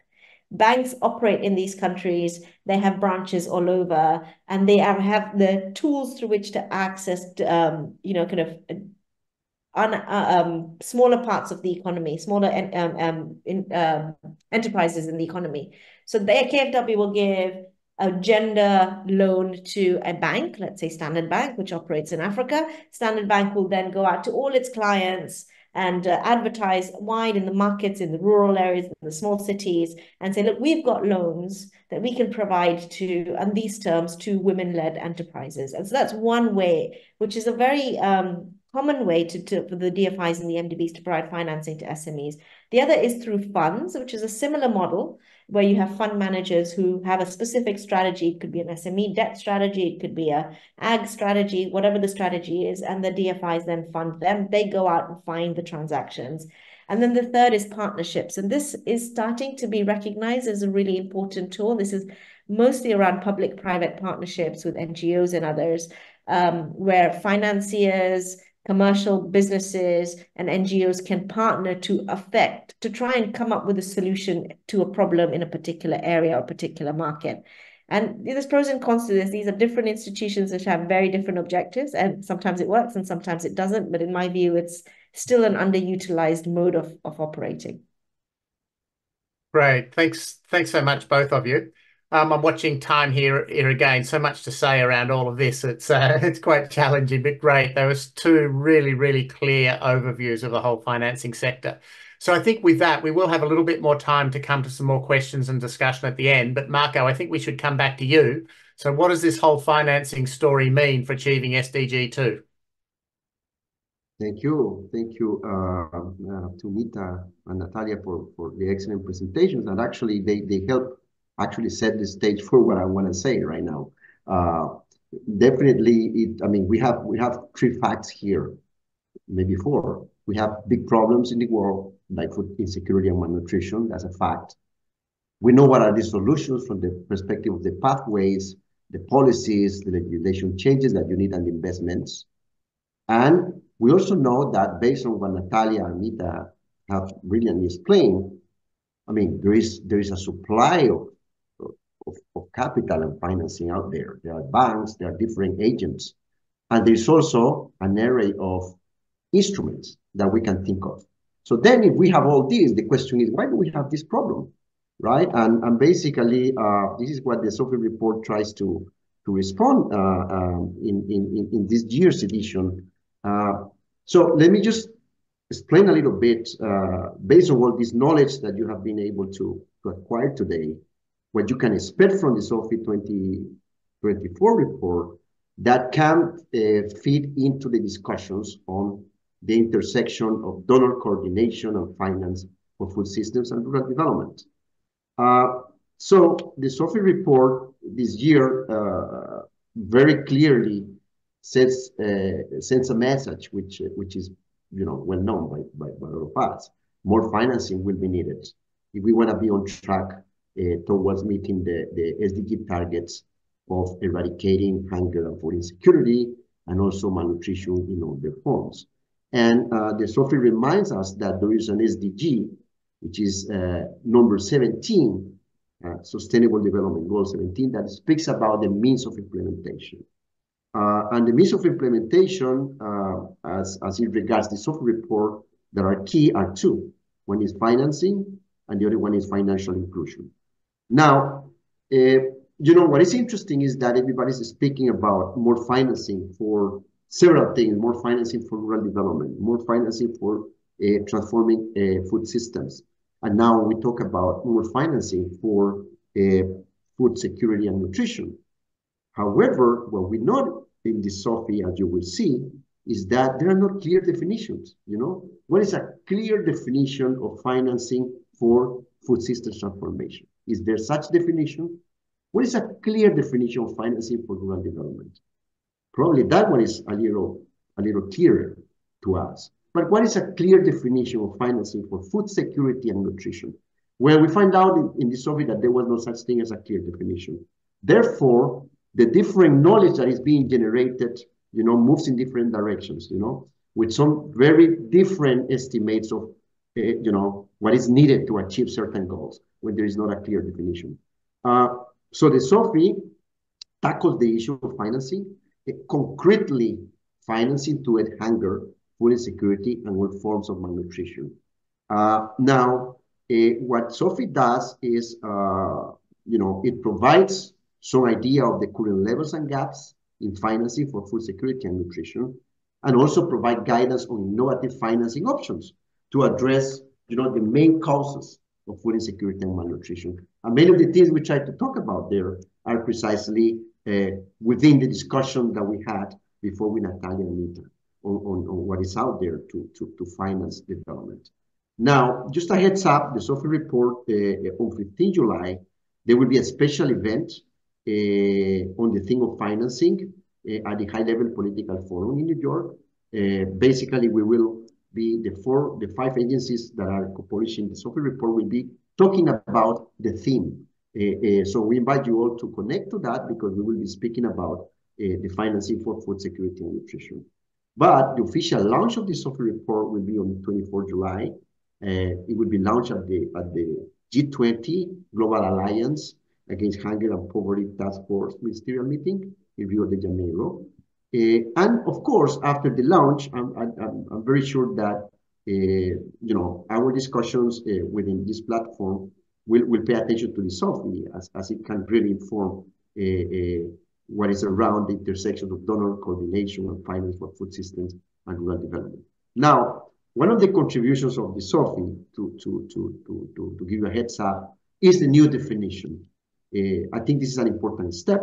That definition was not there, and we really wish that people start paying attention to that definition, so that we all harmonize the estimates of financing for food security and nutrition.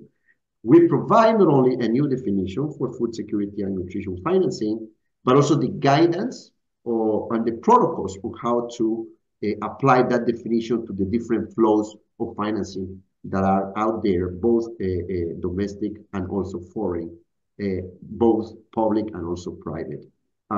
So as you will notice in the SOFI report, to do this, to have a definition, you have to go, shift away from the typical, sectoral definition of agriculture financing, but you go beyond that, and you need to take into account, the multidimensional nature of food insecurity and malnutrition.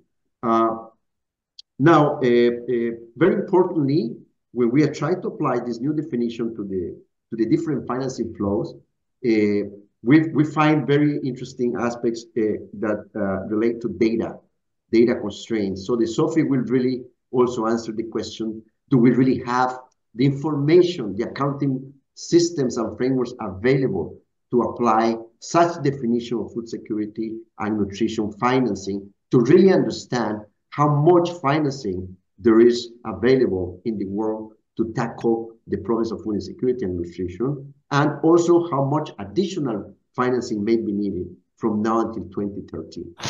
Now, the definition is very interesting because actually contains two definitions in itself. One is the core definition of financing, and this one actually is the one that maps financing to the issues of food availability, food access, food utilization, and stability, which are the pillars of food security as we know them. So this is the financing that actually goes to the different actors to tackle those problems, but as also the financing that helps improve the health status of people, basically the caring and feeding practices and the health services and environmental health, for example, water and sanitation and things like that. So that is a core definition. But if you remember the first part of my presentation before we discussed the financing aspects themselves, I talked about SOFI over the years identifying the drivers of food insecurity and malnutrition. So I talk about, conflict, climate, variability and extremes, economic slowdowns, unaffordability of healthy diet, persisting inequalities. So the new definition adds an extended part of it, which is the standard definition of food security and nutrition financing. And that one is important because we have to add to the usual, necessities to improve food consumption. We also need to add, how much it will cost to transit to the pathways that, we know exist and are necessary to address the major drivers of food insecurity and malnutrition. And that's very important because this basically gives us the opportunity to start linking things up. For example, if climate extremes and climate variability are a driver of food insecurity and malnutrition, here the definition start paying attention also to some issues regarding climate financing, for example. So then it is very important, even though the definition is not a fully fledged definition of financing food systems transformation, it is a definition that specifically maps up financing needs with both the pillars of food insecurity and nutrition and malnutrition and the drivers of food insecurity and malnutrition. So with that definition, the SOFI responds critical questions that I bet when we have the answers after the launch, we can enrich our discussions in this forum.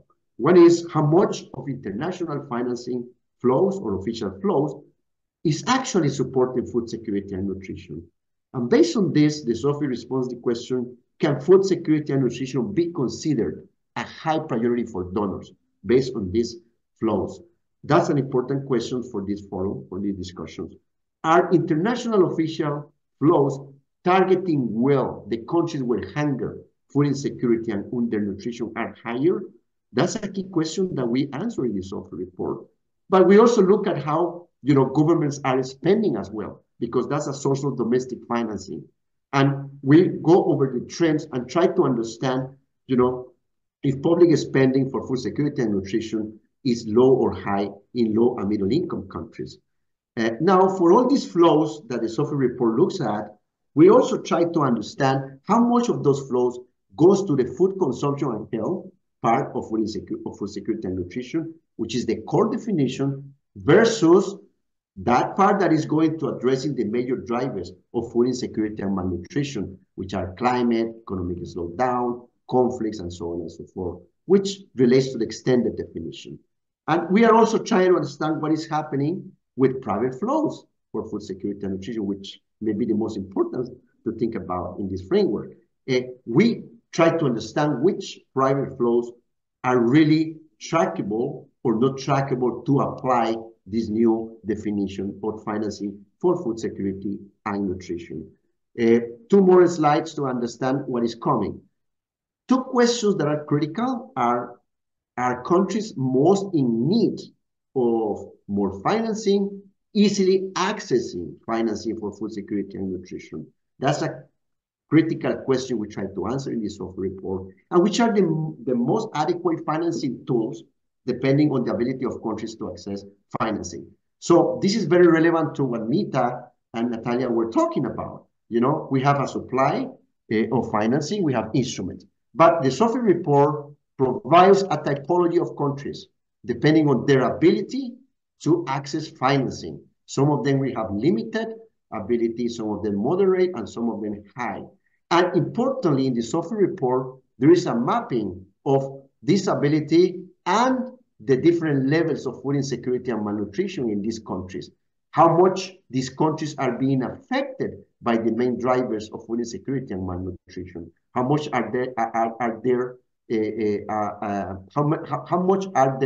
they being affected by climate change? You know, so we map that up, and we also map that up to the cost of implementing financing tools.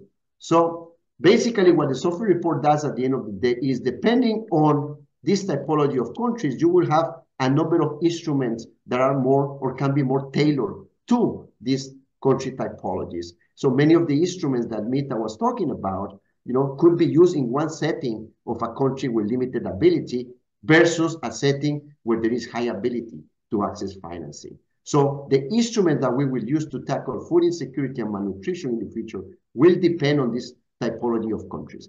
Last but not least, the question that we answer at the end is, does the current financing architecture for food security and nutrition support the increase of financing to meet the SDG 2 targets? And what we try to understand here is very important issues of this architecture: the fragmentation, the absence of data that is not really allowing us to have a clear picture of the gaps, the lack of coordination in the architecture, and sometimes also the misalignment of, you know, priorities between the donors' priorities and the country's priorities. And at the end of the day, based on all this assessment, SOFI recommends concrete actions for addressing the challenges and building a supported financing architecture for food security and nutrition. Thank you very much. Fantastic. Thank you so much, Marco. And I think that was a really interesting complement to what we heard from Mita and Natalia, because, I mean, they were talking about the finance side, but if you want finance to develop social and environmental goods, you've got to really understand what those goods are, how they work, and what they need. So I think this report is clearly providing a very, very good insight into that other end of the whole financing story. Look, everybody, we've got another 20 minutes. So, you know, we're really open to questions and discussion now. So, I mean, feel free to put any more questions in the question box, in the chat box, or also just to raise your hand if you'd like to ask something. But I think what I'd like to do is to come back to all three of you just to kick us off, is big picture, what's working and what's not working in this whole finance story?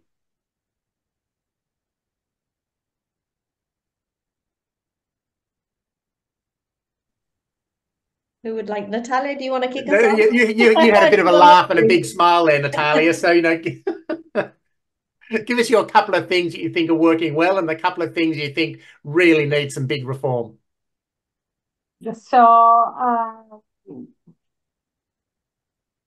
that's a tough one. So what I think is working better, I wouldn't say that it's working yet as well as it should. And I will be talking about the world that I'm in every day, which is, you know, the DFI, IFI, NDB world.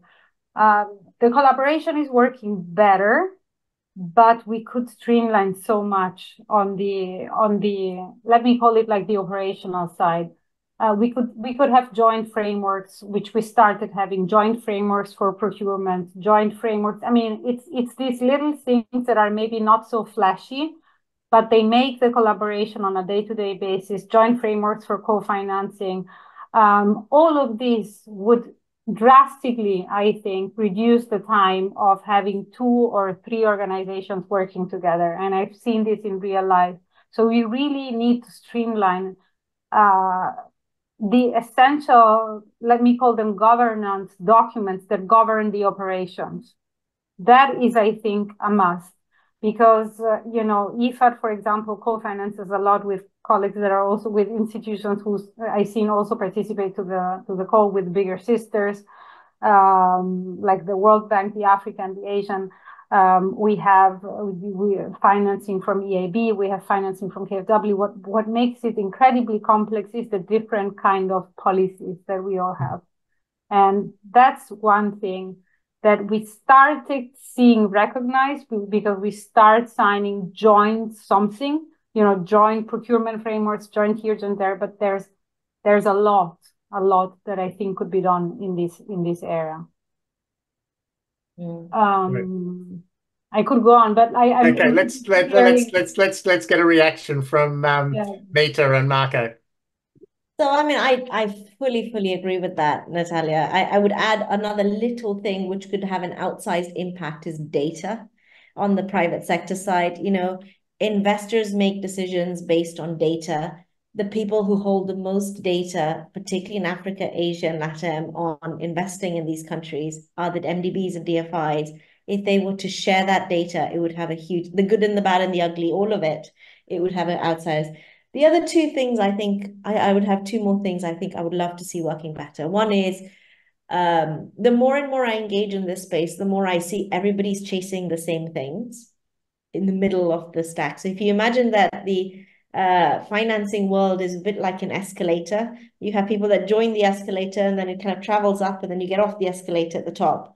And I feel like all the DFIs chase the same deals which are in the middle of the escalator, the kind of relatively economically, financially sound, large tickets, relatively risk averse, etc.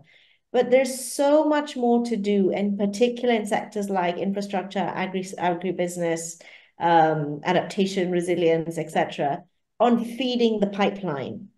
Who amongst us in this entire development finance community is responsible for making sure that there is a pipeline of businesses coming up? To an earlier question about SMEs. SMEs need to grow. They need to grow to become big contributors to the economy and big job creators. But who's helping them grow to get to the point at which DFIs can then, they're then investable? So who's feeding the escalator? And at the top of the escalator, we need exits. We need people to help exit. Once you invest, you still need to exit, and the exit market is broken, particularly in Africa.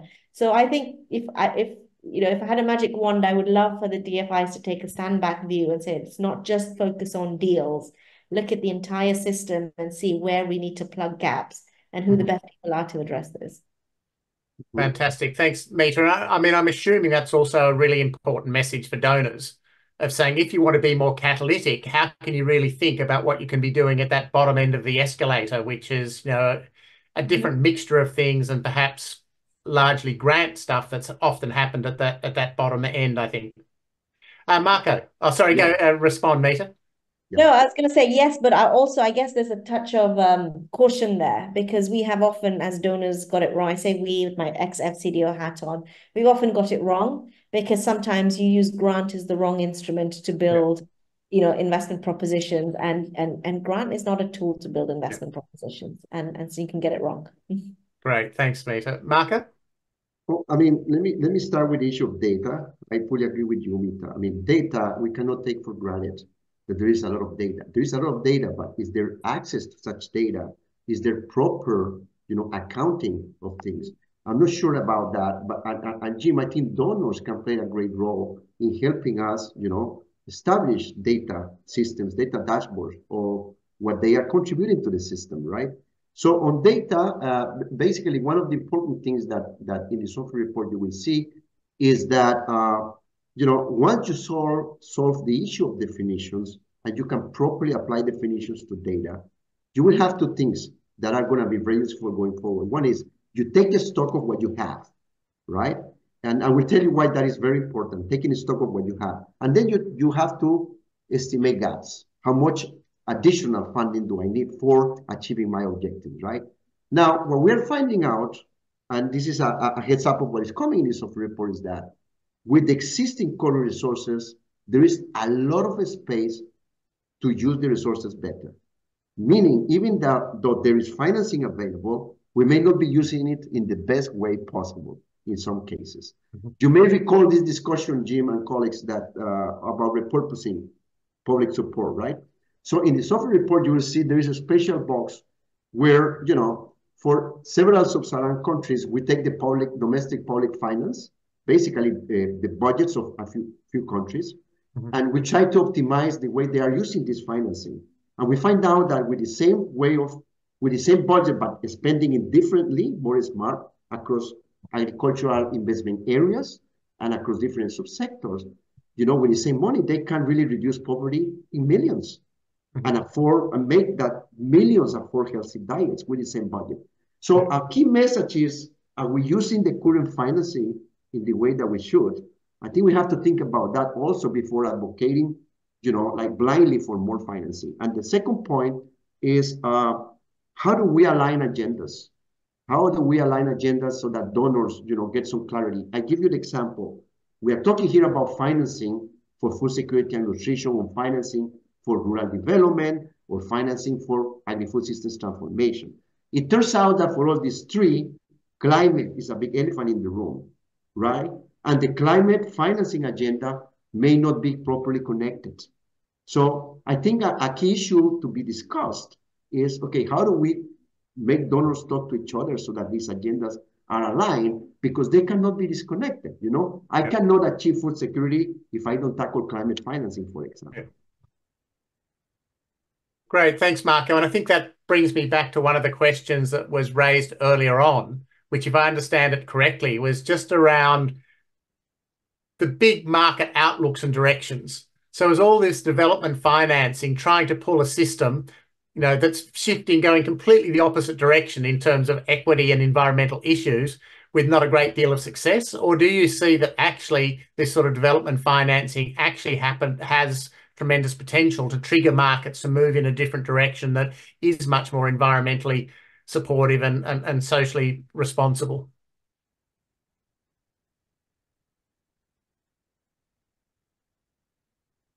So it's a big question, It is a big question, and I'm assuming that's what the participant was asking. But I think that there are experiences from country to country.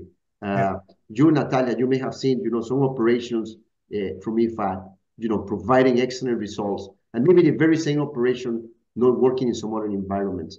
I mean, the key issue is, how do we come up with a manual, a protocol, that can be flexible enough to adapt to the different circumstances, I don't think nobody contests, Jim, the different priorities that you have to factor in at the same time, but in financing, and Mita, you are more an expert on this than I am, some instruments will work well, depending on the context, depending on the governments, depending on, what are the drivers of food insecurity.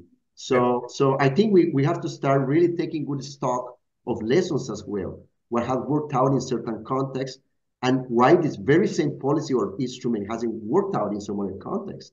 So it's a big discussion, and I think that donors can be very instrumental in helping us, to also, share their experiences. They know very well what has worked well in their portfolios and what hasn't. Great, thanks, Marco. I mean, maybe back, Mita and Natalia, to you. One question here seems to be around debt overall, and I think the issue around countries carrying large levels of debt and the implications of that, and how that feeds into the whole financing story. And I think the other one is around how do you build solid local financial institutions within countries. So maybe both of you might like to react to those two areas a little bit. Sure, maybe I can say a few words about that. I mean, that is indeed a huge issue. Level of debt rise in these countries. And of course, there's also policies that say that if a country is, as raised as, there's this traffic light system by the IMF, right? If a country is in debt distress, that country is only eligible for grants. For example, IFAD and all the other MDBs subscribe to the DSF, the debt sustainability mechanism, whereby some countries just simply, you cannot lend to them, you have to give them grants. Which then, of course, goes back to the point, how do you fund these grants? Because these are expenses, and they have to be funded again from member states' contributions. They can't be funded by issuing bonds, because otherwise you run at a loss. One thing that was also in the chat that would certainly help is if we were to develop more local currency lending. Of course, you know, if these institutions are hooked on loans in hard currencies like USDs and euros, you know, they will be continuing, we will be perpetuating this system whereby they are depending on financing and having to pay back loans that are not in their own currencies, basically taking the FX risk, which is huge. So I think one way for sure that we need to scale up is to scale up mechanisms for local currency lending, both at sovereign level as well as to the private sector directly. What was the second question? I'm pretty sure Mita will be best placed. I think you covered both of them a bit. So that's, yeah, Mita. You did. You already. Yeah, I think. Let me just add, because I think I think like Natalia and Marco have answered really well both those questions, and also that initial very broad question about, you know, how do you know, basically is capitalism failing, and do we really want to transpose it to developing countries? And my view on that really big question, a really important question as well for us to reflect on, is you don't get scale in any country in any part of the globe without the power of capital markets and private sector. Like, we just cannot do this ourselves, and even if we try, we will never get to the scale in enough time, you know, particularly in the climate challenge. So scale is really important, but how we work with the private sector, where we mobilize them, and how thoughtfully we catalyze them so that we demonstrate to them using grant funding, we demonstrate to them where there are opportunities. That's all in our gift. And that's why the use of concessional financing to mobilize private sector, which has been around for, you know, more than a decade now, you know, it just requires a lot more thought and targeting. And we went through a period where we were seeding and funding everything with concessional financing, and it has led to propping up sectors, the use of private finance in the wrong places, etc. So that thoughtful use of concessionality is critical. And then linked to that, the question on local capital markets. Look, I think we've not talked in the context of the discussions we have been having as a global development community on mobilizing capital. We've not given enough thought and enough focus on mobilizing domestic players. There is some great instruments that exist in the ecosystem, particularly from the MDBs and DFIs, to look at how you can deploy more local currency, and that's great. But there are also local pools of capital, local pension funds, local insurance companies. In Africa, I saw a stat, and I hope this is correct because I'm quoting it, but you know, $2 trillion worth of assets under management by African institutional investors. That is a deep capital pool in Africa. Currently, most of that is being deployed in safe fixed income assets like treasury bonds. You know, how do you mobilize that, you know, very risk-averse capital for productive use on the continent? Why not target blended finance for those kind of objectives, in addition to trying to mobilize global institutional investors? Because that's local currency capital, which can be deployed for local currency. Take out the FX problem straight away with that. And then you deepen the capital markets. There are a lot of institutions that are doing great work on this, like FSD Africa and others. But I think more thought and more money is needed for this agenda. Yeah. Great. Thank you, Mita. And one of my colleagues in the Secretariat has just sent me a ping saying 5 minutes left. So, but look, it's really been a fantastic discussion input. Maybe just a couple of quick questions that I can still see here in the chat box. One is, well, we've been talking about it a little bit, but I mean, how do you close this finance gap for small scale farmers? And that also, I think, links a little bit to where different sorts of financing mechanisms work at different points in the value chain, particularly around de-risking.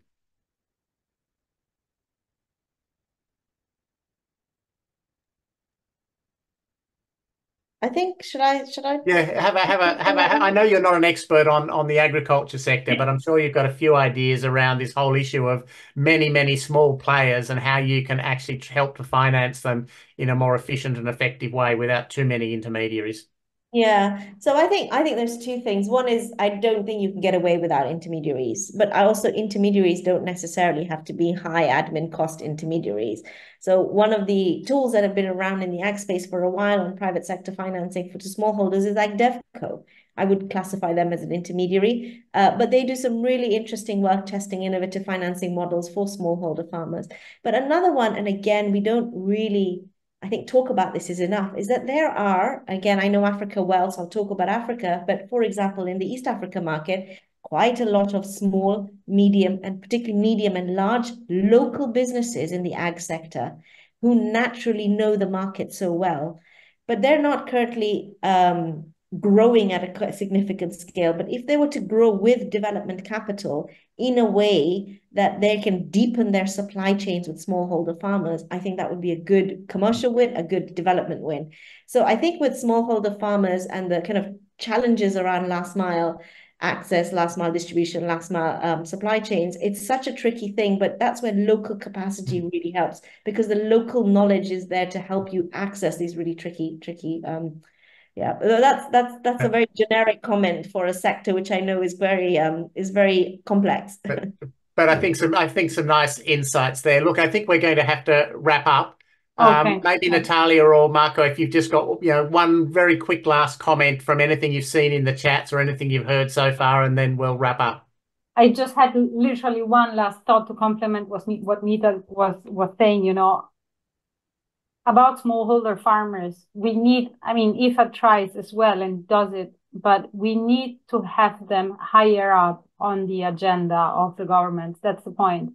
It's very easy to sell highway, but sometimes the needs, and this is why policy dialogue and sitting at the table is very, very important.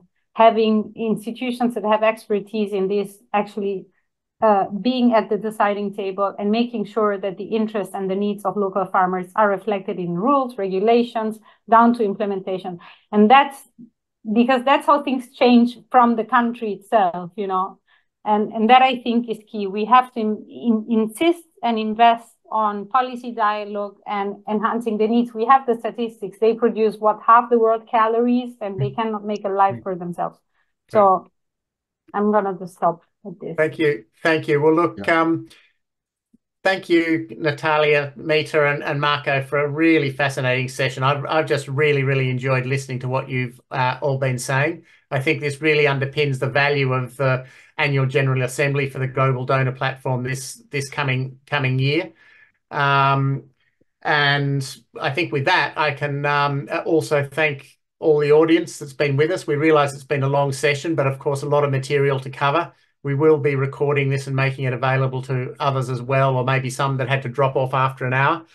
So thanks for the questions, and I think I can hand it back to you to wrap us up, Maurizio. Thanks, Jim. I will be extremely brief. There's really not much to add. Presentations were sharp, clear, comprehensive. The material we'll share online will undoubtedly be a valuable resource for the development community, helping everybody navigate the financing space more effectively. An additional contribution to the financing debate in ag, food security, nutrition, food systems. We've been thrilled with the depth and substance of the information, and it's impressive how much we managed to cover in just 2 hours. That's really impressive, and really, again, special thanks to Natalia, Mita, and Marco for being with us. Thanks to you, Jim, for the amazing moderation and facilitation, and my colleagues in the Secretariat for having organized and communicating the meeting so well. We'll follow up with additional events on financing for food and ag leading up to our General Assembly, so please stay tuned. Looking forward to seeing all of you again soon. Bye-bye.